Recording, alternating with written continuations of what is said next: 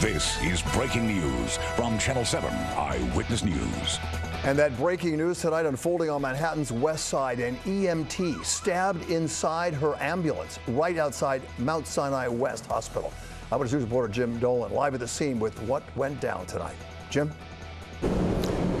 Bill, they were almost there, just half a block from the emergency room at Mount Sinai West here on West 59th Street, when a patient inside that ambulance pulled a knife and started stabbing the EMT, the female medic who was treating him.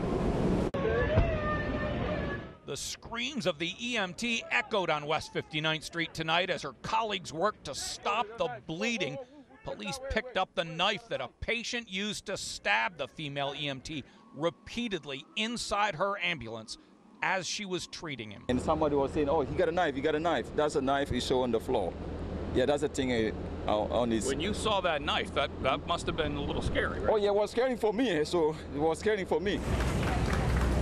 The EMT was stabilized at Mount Sinai West and transported to Mount Sinai Morningside with stab wounds to her leg and abdomen. And I was looking at the floor, and I saw the lady was on the floor. And then some of the workers went inside of the ambulance, and there's a guy inside was trying to, like, you know, trying to force and get out. But it's hard to think that someone that is the EMT personnel going to be hurt in the ambulance. That is so difficult to understand. So hard to understand. That suspect is in custody. The female EMT is expected to survive.